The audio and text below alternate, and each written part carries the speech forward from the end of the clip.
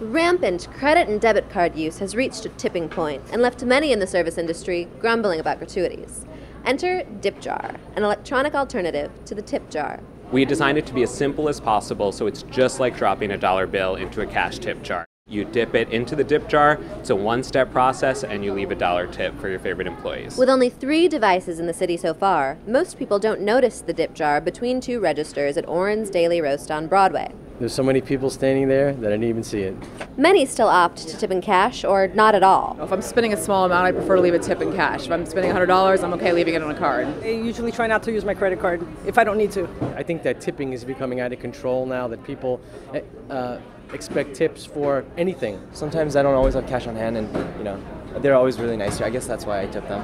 So far, employees have only noticed a few extra dollars in every couple weeks. More people don't want to carry cash for a lot of reasons. So this is the way you can include people, and they don't have to feel like, oh, I don't want so-and-so to think I'm cheap, but I don't have any cash. So this way, everybody's covered. How does DipJar make money?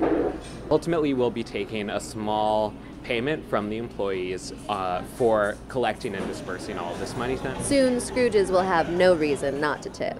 In Midtown Manhattan, for the New York Post, I'm Amber Sutherland.